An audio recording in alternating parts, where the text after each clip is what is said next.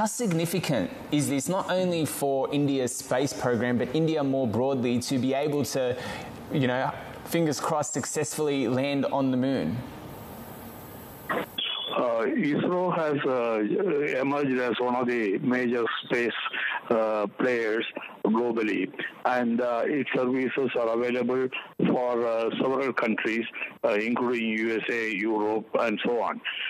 Now, this is today's mission, the Chandrayaan-3 landing on the lunar surface, is going to be an important milestone as far as the Indian space program is concerned.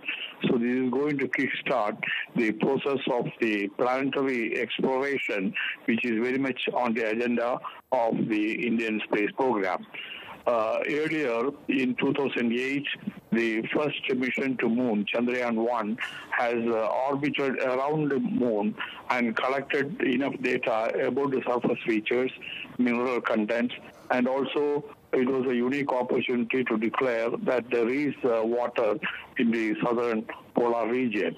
So to validate this, a craft has to land on the moon, collect samples, and return to Earth. Collect the samples, analyze, and send the data back to Earth. So this mission was attempted a few years back, but unfortunately, the last instant, about 2 kilometers above the surface, the mission landed in a catastrophe.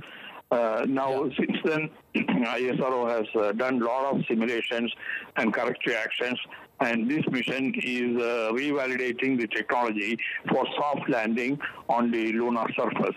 So this is going to be an important milestone, both technologically as well as scientifically.